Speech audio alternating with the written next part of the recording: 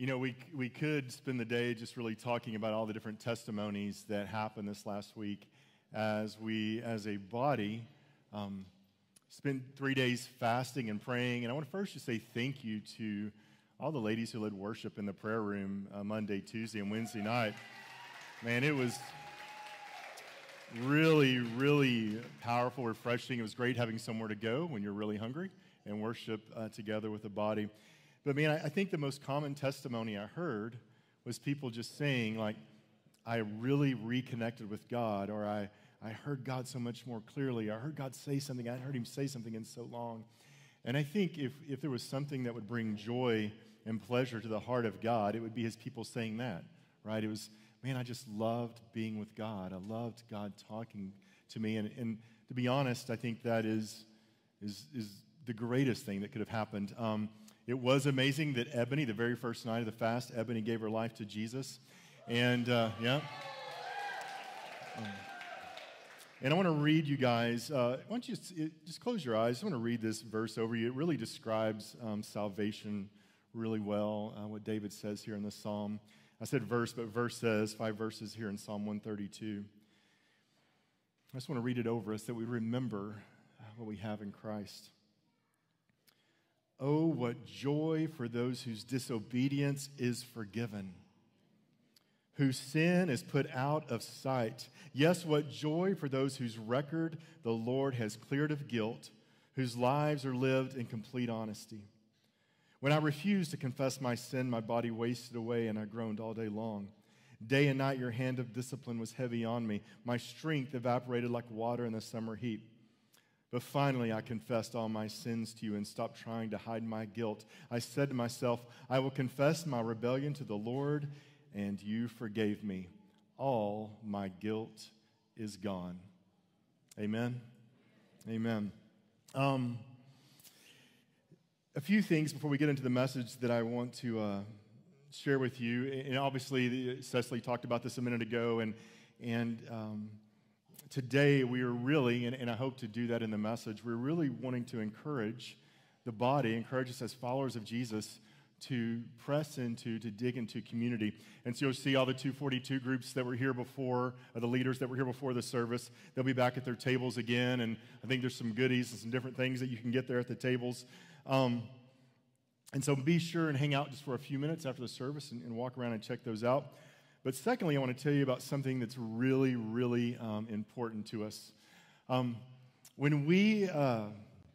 It's always been on our heart that when we got into our sanctuary, and if you guys don't know, we're in here and we've done it debt-free, which is huge. I mean, for God to be faithful through all these years and get us in here, and we're just now kind of wrapping things up and getting some things finished, but it's always been on our heart that once we got in here, that we would have some type of celebration service just to thank and praise the Lord. And so even though we've been in this room since last January, we're just now finishing everything up, and so we're like, okay, now is the time to have this service. But I'm really glad we've waited because over time, more of what we feel like God wants to do has kind of evolved. And so 3 things that we really want to happen in this service. And the service is March 17th, so about a month away. The number one thing is, man, we want to praise the Lord. We want to thank the Lord for his faithfulness. Guys, when I walk around this building and I see what God has done, you know, if we had gotten a loan to do it, I wouldn't have the same feeling that I have now. When I walk around, if we'd have done that, I would have said, look what we did. But when I walk around right now, I say, look what God did. You know, it's a completely different mindset, you know, to think of it that way, that God provided. It wasn't some loan that we were having to pay for. And so we definitely want to have a service where we're just praising and thanking the Lord. But secondly, we really want to use this service as an opportunity to invite back previous elders and staff specifically who used to be part of Acts, and they are a really big part of our story. So in other words, we wouldn't be where we are. It's not just us in this room, but it's also all those brothers and sisters that have been part of our story along the way. And so we've been inviting them back to honor them for their part in this story. And so that's, again, we've been reaching out to them. That's happening March 17th. But thirdly, which is equally as important, we're really using it as an opportunity to reach out to those who maybe had visited Acts, who haven't got plugged in somewhere else yet, and invite them to come back. And it's kind of one of the hardest things about talking to people sometimes is having an in. Like, how do I start a conversation about God? And so this is a great in for us. Like, hey, we just got into our sanctuary. We'd love for you to come back and check it out. Just an in to get them in here to encounter the Lord. And the challenge we have for you guys is not only to be here, but it's for you to do the same thing. Like, who do you know that is not plugged into a body of Christ? Either they've walked away maybe from the Lord, or they're searching, or maybe they've never encountered the love of Jesus. This is an opportunity for you to say, I just don't know how to invite people. You can say, guys, we're having like this big deal on March 17th. We're celebrating what the Lord has done. Do you want to come with me? So we're handing you guys an easy invitation to invite people back on March 17th. So take advantage of it, and let's use it. Amen? So with that in mind, because this service, it feels really important. Like, I feel like this is the Lord doing this. I've been working on this sermon or this message for that upcoming service for months. Like, every time I have a thought about it, I'm writing it down, I'm thinking about it. And so I've got this ongoing, pages of notes about what I feel like the Lord wants to say. And it also just kind of invite you into my process for sermon prep. On Tuesdays are usually when I kind of finalize sermons. I stay at home, I don't come to the office during that morning, and I kind of bring everything together and try to finish my sermons. And so obviously this first part of this week, we were going through a fast, and on Tuesday, I did that a little bit, but I was mainly up here praying and things, but I kind of had a sermon ready. But on Thursday morning at the end of the fast, I felt like the Lord said, that message you planned for March 17th, I want you to preach it now. And it feels really strange for me because I feel like he said, you can preach it again on March 17th. You're going to preach it twice. And I go, that feels funny, doing that. But I really feel like that's what he's saying. So that's what we're going to do this morning. Okay? So let's pray. God, you are amazing. Thank you for your faithfulness, your love. And I love what Brandon said, Lord. We want to move beyond relationship of just knowing you into deep fellowship with you. But God, how beautiful it is when we not only have fellowship with you as an individual, but when we dig into deep fellowship with one another, and then towards you, God, we worship and we grow and we seek your face. Lord, so have your way this morning as we dig into your word. Bless it, Lord. In Jesus' name, amen. So I'm not going to do the whole message, but kind of parts of it. And so it kind of starts like this. When we really started planning a service several months ago, I feel like the Lord asked me a question. And the question was, David, if you had to do things over, I was really reflecting on the journey. David, if you had to do things over, what would you have done differently? And if the Lord asked me that question, it's quite a long list, right, of all the different things that I would have done differently. And then I felt like he kind of clarified it. And he said, I want you to ask me what you should have done differently. And so I said, okay, Lord, in your eyes, what should I have done differently? And so I've written down exactly what I feel like he told me, so I'm gonna read it to you. He said, David, he doesn't call me Booker, he calls me David. David, if you could do it over, I would want you to enjoy the journey. You see, most people think of me only as the God of the destination, the God of the achieved goal, the God that helps them accomplish something. But I am also God of the journey. And so when he said that, I feel like I knew what he was saying, but I've spent months kind of digging into that. And what I believe he was saying to me is that we tend to recognize God most. We tend to recognize God showing up. We tend to recognize his presence. We tend to recognize him most when something is accomplished. Like we did something. We got in here. Look what God's done. But God is really wanting us to learn, or at least he's wanting me to learn, to recognize him throughout the journey. Like I am the God of the destination, but I am also equally God of the journey. Psalm 32:8 says, I will guide you, this is the Lord speaking, I will guide you along the best pathway for your life. I will advise you and watch over you. I love that. It has nothing really to do about a destination. It has to do about walking with God. He's like, man, I want to walk with you. And there might be someone, if you're walking, you're heading somewhere. And even though you're heading there, that's not just to get to that one point and say, man, look, God showed up. But he's saying, I want you to recognize me along the journey. You see, in our culture, we are really super programmed to be goal-driven and destination-driven, right? Like we measure success on, did we get to that place that we were trying to get to? But God defines success differently. You see, you can achieve a goal and not succeed. You can get to the end result. Like you can have something in mind you're trying to get to, and you can get there and actually like accomplish that thing and fail in a sense, like not doing it maybe the way that God intended. You see, God defines success differently. And I think if we want to sum it up, especially with what I'm talking about this morning, did we know and did we enjoy the journey to get there? If you've ever ridden somewhere with me, I apologize. I am trying to change. I really am. I'm working on it. And I can't help it. I can't help it. I don't want to say that. This is my natural flesh. This is what I do. If I'm going to go somewhere, especially on a trip, I punch it into the GPS, and I see what time I'm supposed to be there. And if I don't beat it, I failed. And if you have to go to the bathroom on the way, you ruined the whole trip. That's how I view it. Like, we don't have time. You need to hold it. You need to figure it out. Because we have a mission and a goal that we're trying to accomplish. Anybody else just be honest this morning? Okay. But the problem with that is there's all kinds of cool places to stop and see along the way. And if we're just so focused on where we're trying to get and we don't enjoy the journey, we're missing out on the biggest portion of our life. If God wants us to enjoy the journey, what exactly does that look like? And so these are the questions I've been asking him. And so I'm trying to make it really practical. I'm asking the Lord, so God, what is it? Is it just slowing down? I mean, I'm sorry, some of you guys are slow and don't accomplish anything. That's not what we're talking about. We still want to accomplish something, but is it just slowing down or is it something else? And I believe there's two things that the Lord told me. Is if you can learn to enjoy these two things, then that's what I'm talking about. If you can get this, that is what I mean. Like, I'm God of the journey. It's just not about where you go, but it's about the journey to get there and enjoying it. Guys, you know that God talks about in Scripture over 400 times that he wants us to enjoy life. Over 400 times. He must mean it.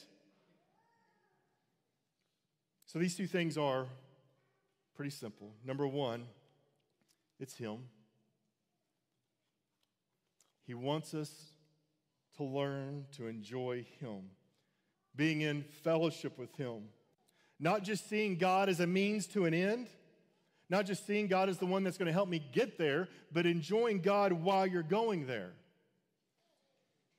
And the second one, which is the one we're going to spend most of our time on this morning, is God wants us to enjoy people. God wants us to enjoy people. Well, if we're being honest, people may be where some of our biggest frustrations are. But God wants us to enjoy people. And I think this will make a lot of sense by the end. Jesus addressed these two things in Matthew chapter 22.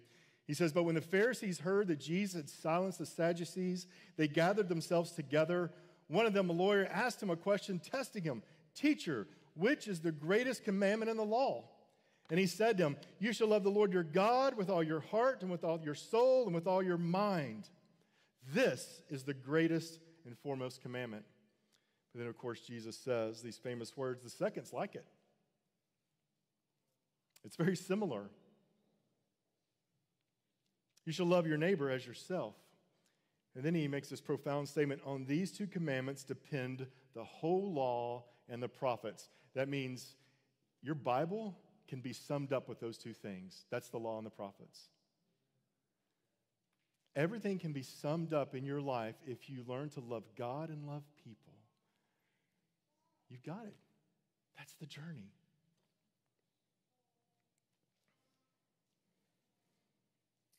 God wants us to love him and love people. And if we do this, if we get this, if we figure it out, if we ask him for the grace for it, we will enjoy the journey that we're on of life, and it won't just be about the destination. You see, it's possible to achieve your goals and be in denial about your love for God and for people. It's possible to acquire lots of Bible knowledge and to be unhitched from producing fruit in your life and loving people well. Because Bible knowledge without love is just self-righteousness. It's possible to be a provider, men, for your family and yet not be a husband or a father. It's possible to be a woman who sees her kids or has her kids involved in everything and dedicates her life to their achievements and not be a mom or a mother. Do you guys get what I'm saying? We can be so focused on the things that we want to accomplish in our life, even in our family, in our homes, and we're trying to go somewhere, then we're not even doing the most basic thing of loving our families. It's the man that works so hard to save for retirement and doesn't know how to enjoy his family, and they suffer because of it. It's the mother that creates unhealthy standards and goals for her children and makes them miserable in the process. It's the person who's hyper-focused on what others are doing wrong instead of learning to love people.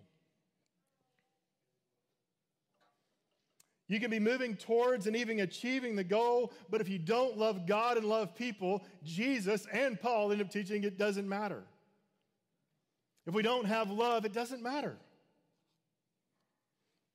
Years ago, I think I've only had, and some of you heard me tell this before, but I don't usually feel like I have spiritual dreams, prophetic dreams, and I can really think of two that I've ever had in my life.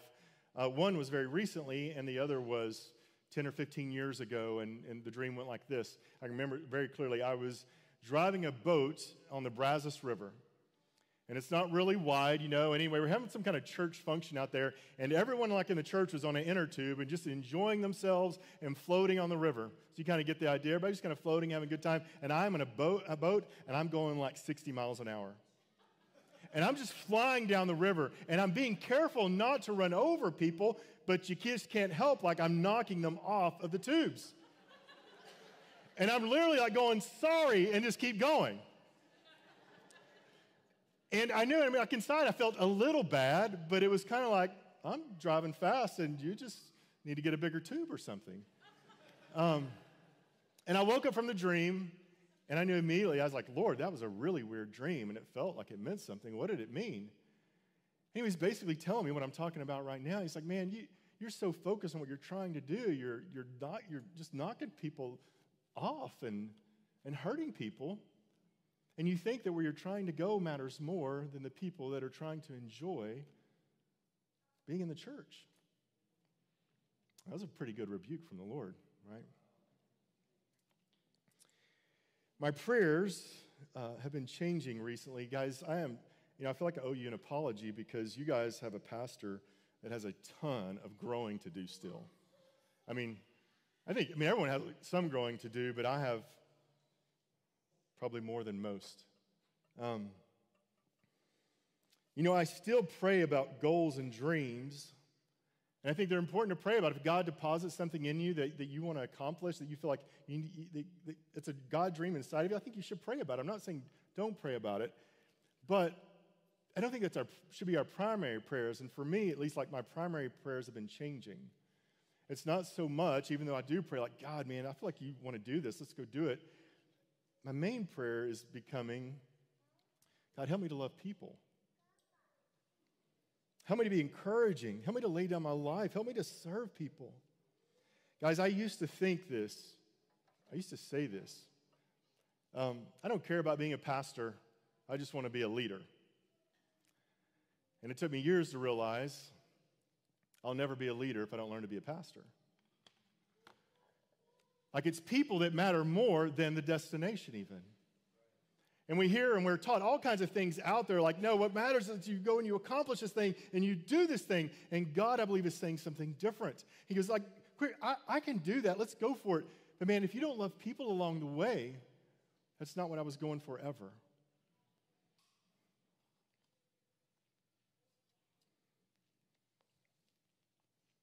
We need to learn to be more driven by love than we are our destination.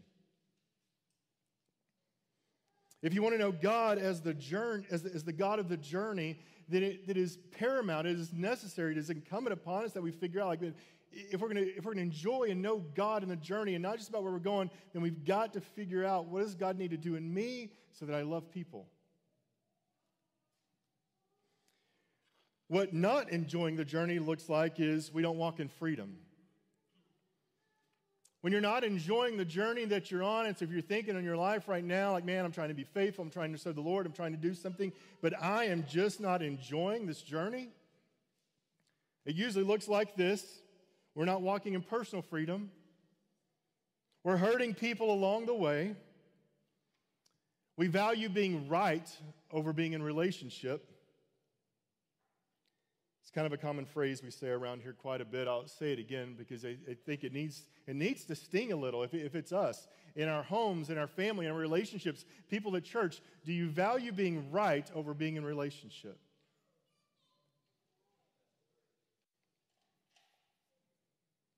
Because we are so destination driven, are we willing to run over people to get where we want to go? Or is our priority is, I want to go there, but I want to take as many people as I can take with me.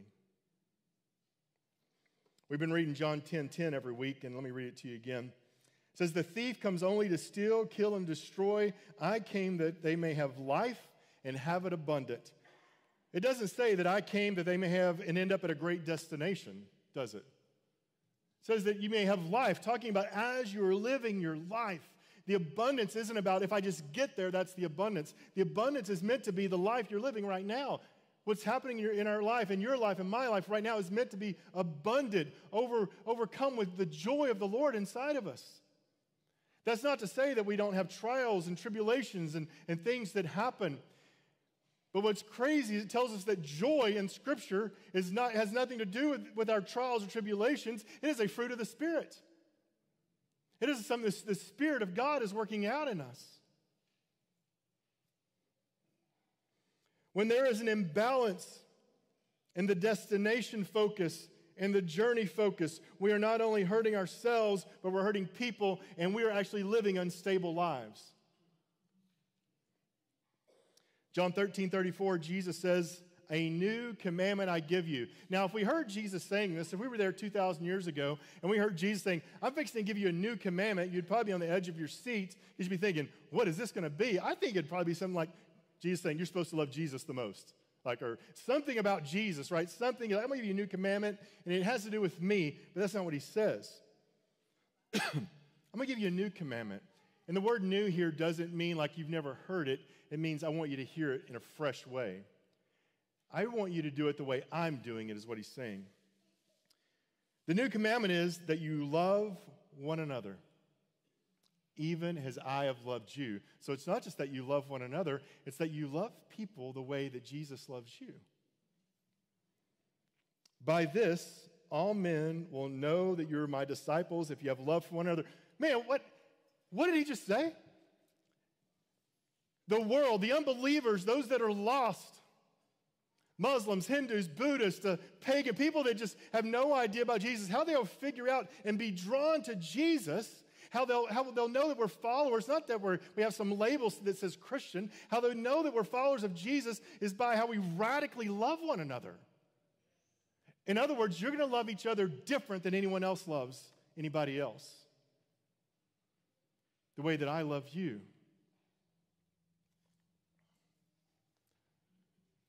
Out of all the things he could have said here, it didn't say by power, by works, he said, they will know you by your love for one another. And so the question becomes, is like, if people come into the church, is that what they feel and sense? Do they come in and they're like, man, like that is different. I think they are serious about following Jesus because they treat each other that way.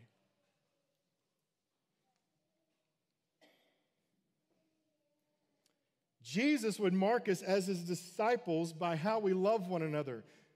We can mark ourselves as his disciples by the way we love one another. The world can mark us as his disciples by the way that we love one another. And loving people and putting people first goes against common sense. It goes against how we think about everything. Let me give you a good example. Laren Silver back here works at a company, a pallet company, and everywhere that this company, I don't know how many locations they have, Laren, how many? 40? And every location that this pallet company has, they hire a chaplain, which Laren is one of those, to be on staff to minister to the people that work there. I bet the first time they handed their books to their accountant, the accountant was like, this is stupid. Like, why would you do this? This doesn't make any sense. Why would you spend money? This doesn't matter. I think that's a really good picture of this. Like, man, we're going to love people even if it costs us something. So let me transition to what I'm supposed to be doing this morning. And that is promoting and encouraging you guys to be connected here at the church, to be in fellowship with one another. So let's recap a minute. If what matters most to God in our journey with Him is to be in relationship with Him and people, then isn't being intentional about deep relationships essential? In other words, if you're sitting out there and you're hearing what I'm saying and you're like, oh yeah, of course, I love God and love people, that's right, and you don't intentionally dive into deep relationships, then you don't really believe what I'm saying. You can't believe what I'm saying and stay in the background. Like, there's no, you haven't engaged, right? If you believe what I'm saying, if you believe that it's true, then the first step is to engage in relationships with people. How can we be known by our love for one another? And he's talking about brothers and sisters in Christ, unless we invest in relationships with brothers and sisters in Christ. I mean, how could the world even recognize that we love one another if we are not deeply involved in each other's lives? Like, that has to be the starting place. You see, we can live with regret that we would have done things different, but God has never wanted us to live with regret. He wants us to repent and change. He wants us to respond to His word and say, okay, I think this is right, and I'm a little uncomfortable about this, but I'm going to do it. Guys, if you haven't heard this, let me tell you, I believe this thing is true. Obviously not in the Bible. In the 1940s, two things happened in America that they say killed community, killed people being in relationships. If you think that we're kind of how the way America is right now about relationships, if you think that's the way it's always been, you're wrong. In the 1940s, two things happened. One is homes started getting air conditioning. And the second thing that happened about the same time is people started building garages on their homes. Because before air conditioning, especially here in the South, what would happen is everyone would go home to their homes and it was too hot inside, so everyone in the neighborhood sat on their porch. And everyone was outside, and everyone knew their neighbors. Everyone knew not just their neighbor across the street and next door, but around the block and 2 blocks away. But what happened with air conditioning is everyone went back inside. Television, you could throw televisions in there as well. Then garage, what happened with the garage? Used to, at least, you could pull up at your house and wave hello to the guy who's sitting outside at his house. But now you push a button, open your garage, drive in, the garage door closed, you go into your air conditioner house, turn on the TV, and the next thing you know, a year's passed, you haven't seen your neighbor.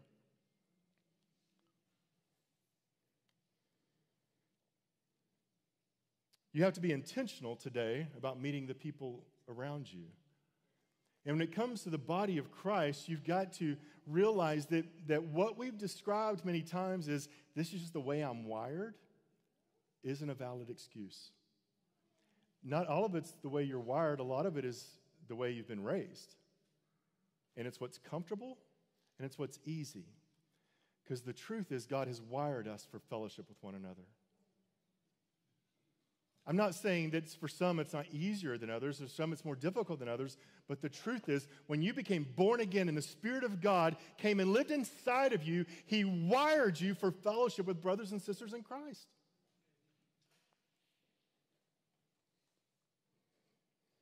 Again, we could live with regret of saying, oh, I wish I could have done this, or wishing I was made different or wired different, or we could repent. Guys, 242 groups, I'll read the scripture here in a minute. They are not some slick ministry tool or thing that we're trying to use. They're an opportunity for you to do and try to live out what I'm saying. Like if you're finding it hard to live in relationship and fellowship with brothers and sisters in Christ, and let me go back and say what according to the Word of God, I believe living in relationship with brothers and sisters in Christ is paramount to enjoying the journey of life. Now, I know a lot of you are thinking like, I've been in a relationship with Christians and it ain't a joy at all. I'm trying to change that.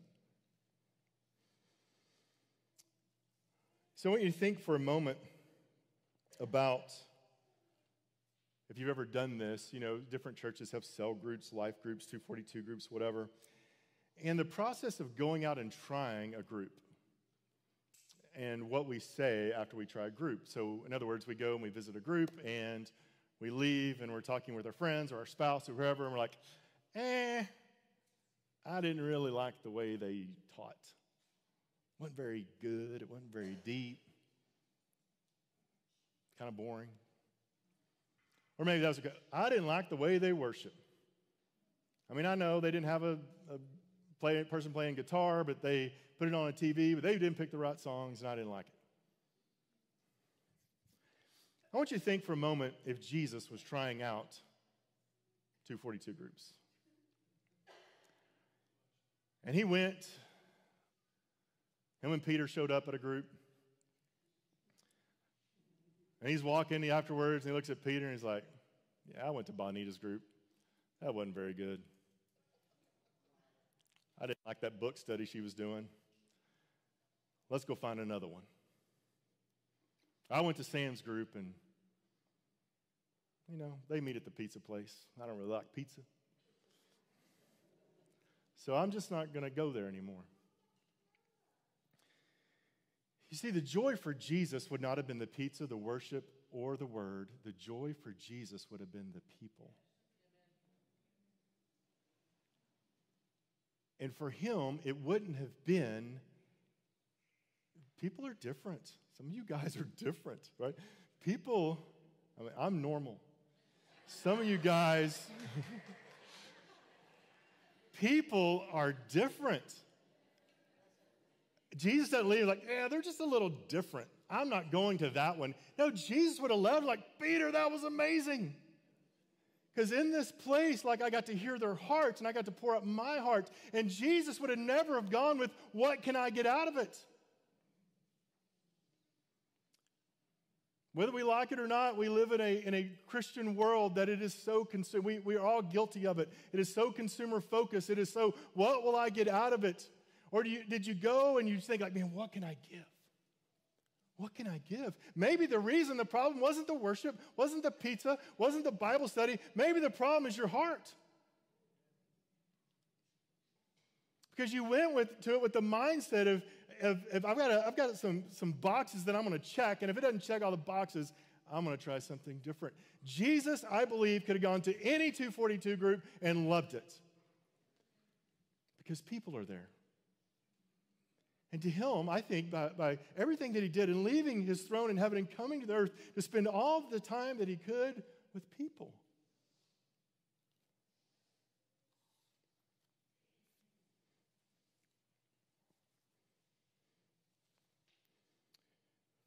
We don't want you to get connected and go to a 242 group because it's a promotion, because it's a ministry.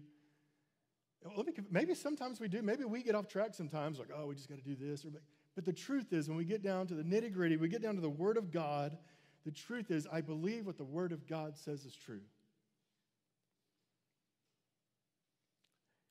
And I don't want to get to 10 years down the road and achieve some goal and to be asking the Lord, God, what should I have done different? And he has to tell me the exact same thing again. He has to tell me, you know what? I wish you would have learned to enjoy the journey.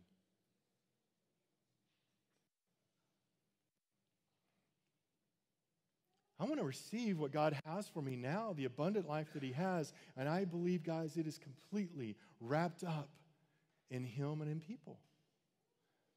People are messy, right? All of us. The person beside you right now is messy. Knowing all this, God still teaches and says what he says. It is the person that's willing to dig into that stuff and to love people in their messiness, to love people in their hurt, to love people in their trials. Those are the people that are figuring out the life that God has for them. If we're a little shy, you don't have to repent for being shy, but it's something you can lay at the altar of God and say, God, I'm a little shy, but I'm going to ask for some boldness.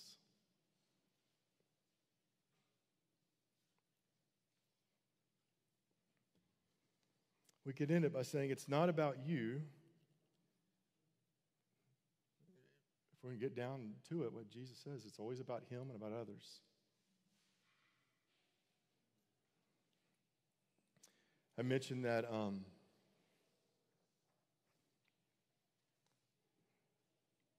the idea of trying to get in our heads that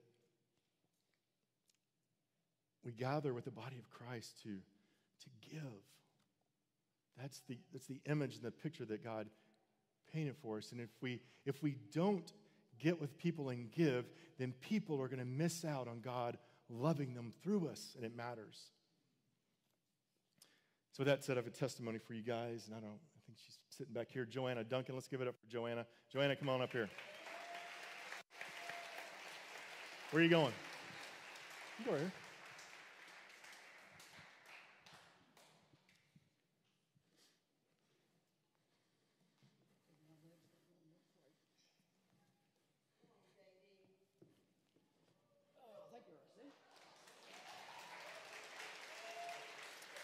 All right, so if you've been here at Acts for any amount of time, you probably know Joanna. And just almost 2 years ago, we're getting pretty close, her amazing husband, John, passed away. Joanna and John know what it means to live a life invested in community. And they have community. And what I want her to share with you is I want you to get the ideas of what if she had to go through what she went through without fellowship with people.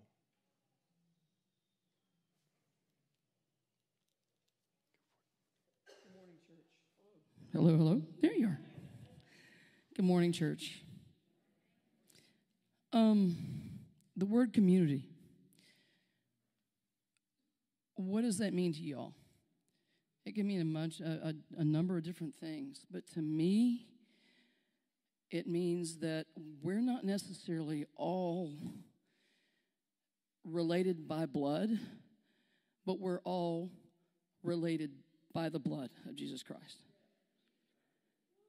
So it's been, as he said, it's been almost 2 years. And it's been quite a ride. And it's been the hardest thing I've ever done in my entire life. I never would have thought it. But the fact is, community is important. It's vital. It's a lifeline, really. All you guys are an amazing part of my life. When John had his treatments that he was having to go to MD Anderson, there was a time when I was sick and I couldn't go. And Dean Lessman went with him. And it was a few days. It was like a 3-day treatment, but he went with him and I couldn't go. That was important. As far as when I had my hip surgery, you guys loved on me well. You know, brought me some meals and also came and even cleaned my house. You didn't have to do that, but you did. And then when John took his last breath, you guys have been there. Walkers have been there. And I just want to say thank you. That's how important it is.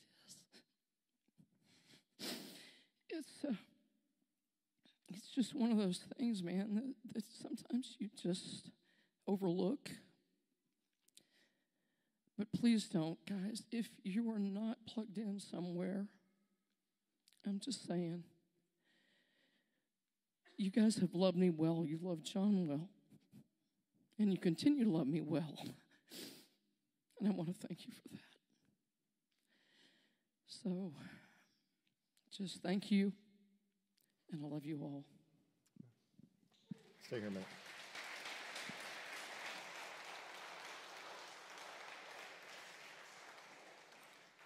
So I think she painted the picture perfectly. So you're sitting here thinking about, man, does it matter that I'm in community? Does it matter that I'm in fellowship? And let's take what we're talking about today, specifically in our 242 groups. Does it matter? Is it all about just what I can go get out of it? Or does it matter that people are there that need to be loved on by God through me, and that's why I go? It is a complete mind shift that needs to happen of us laying down our lives and like, it is not about me, it's about other people. And it is in doing that. In fact, Jesus, he goes out of his way to try to communicate this to us. You who lose your life are the ones who are going to find it. If you try to save your life, if you try to protect your life and say, I just want to live here and I don't want to do this and I don't want to get in other people's lives, I don't want it to get messy, he said, you're not going to find it. It is he who's willing to lose his life that finds it. And so, I hope you guys get the picture. To be a follower of Jesus is to relinquish and say, it's not about me, it's about me living out the Word of God, and I go do this because God says it, and I trust him. And if I do it, I'm going to find life. When I find life, people get blessed, and all of a sudden I look at my journey of life. My journey of life is one that I feel like this is abundant. I have a feeling when Dean was with John getting his chemo at MD Anderson that Dean wasn't like a begrudging, like, I wish I wouldn't do that, but the life that came from being able to love John in that place when Joanna couldn't go. And Kathy has loved me well, too, when I had surgery, so I wanted to say thank you, too, for that. Amen. The life of God, what he's inviting us into. Take advantage of it. Let me read to you. I'm going to close with this verse. Acts 2:42. This is the verse we named our church after, and this is what we call our groups, 242 groups. It says, they were continually devoting themselves to the apostles' teaching, to fellowship, to the breaking of bread, and to prayer. I want you to notice that all four of those things have to do with community. We together are learning together the apostles' teaching. That's what it's talking about. It's not talking about individually. Like, it is, individual Bible study is good and right, but here it's talking about fellowship. And they were devoted to it. They were devoted to fellowship. They were devoted to it. What are you devoted to? Whatever you're most devoted to in your life, sub that out for a minute and say, that's how I want to be devoted to fellowship. They were devoted to breaking of bread. Again, that's the community piece of it. And they were devoted to prayer. This reference is not talking about individual prayer. It's saying they were devoted to praying together. This is the life of God that he's calling us into. And this is how we know him as the God of the journey. Today, I hope it's a catalyst for you. I hope it moves you. It calls you to embrace, like, yeah, this may be a little hard for me, but I think this is what God's saying, and I'm going to do it.